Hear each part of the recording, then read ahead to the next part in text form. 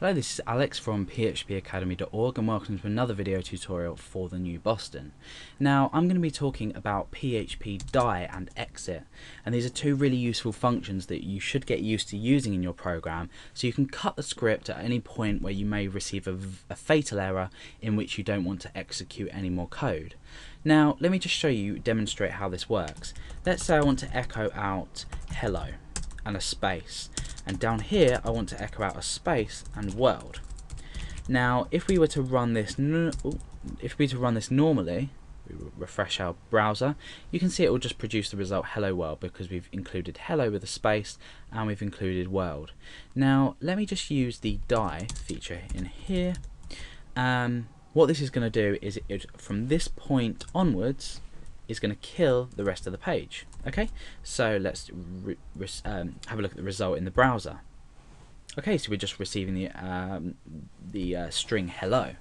Now, why is this useful? I mean, bear in mind you can also use exit as well. This does exactly the same thing. If we refresh, we're getting the same result. Now, why would we want to kill our script in the middle of a page? I mean, first of all, using die and exit are exactly the same thing. Bear in mind you can also, part of this function, you can specify an error in here, so you can use some string to output. So error, page has ended, for example. Let's just echo again the world part of this page. So if we refresh, you can see that we've received this message. So you can do that if you want, and you can do exactly the same thing with exit as well. There we go, same thing. So how do we use this in a real life example and why is it useful? Okay, so without overcomplicating things, I'm going to attempt now to connect to a database.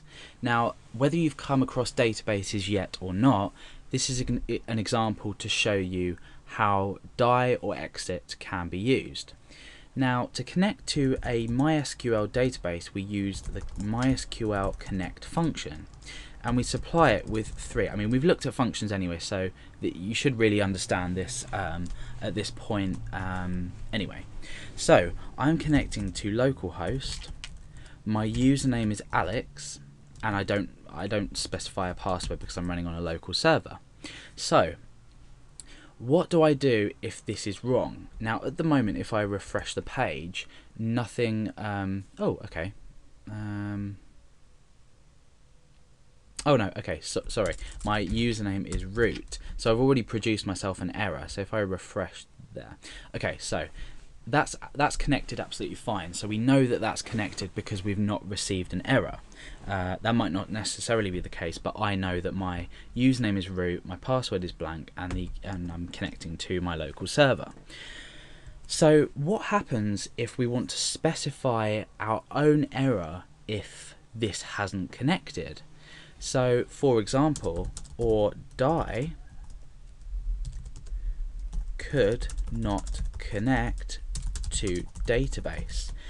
What I've essentially done here is used or, so it's a logical operator. We've said or. We can also say or like this.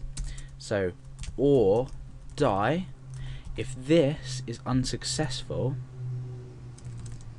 we want to die and produce this error to the page. So at the moment nothing's happening, so I can echo down here connected, and I refresh and I receive the error, the message connected.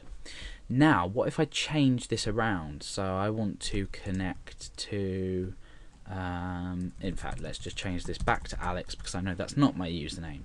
Now when I refresh, you can see that we've killed the page. This has produced an error, and we've specified our own error as well. Now what if we want to get rid of this error and we just want to display this error?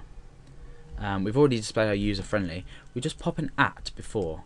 Just pop an at beforehand. Now when we refresh, we basically are just left with could not connect to database. So this is essentially a user-friendly way of connecting to the database or killing the page obviously we're not now outputting connected, killing the page and saying could not connect to database. So that's essentially what we've done. Like I said before, you can replace that with the double vertical lines and it will do exactly the same job. We're just using logical operators there, which we've already covered. So you've now seen a real life example of where you can use die. Obviously this can also be exit, so if we refresh the page it does exactly the same thing, could not connect to database. So that is basically the die and exit functions within PHP and how useful they can actually be.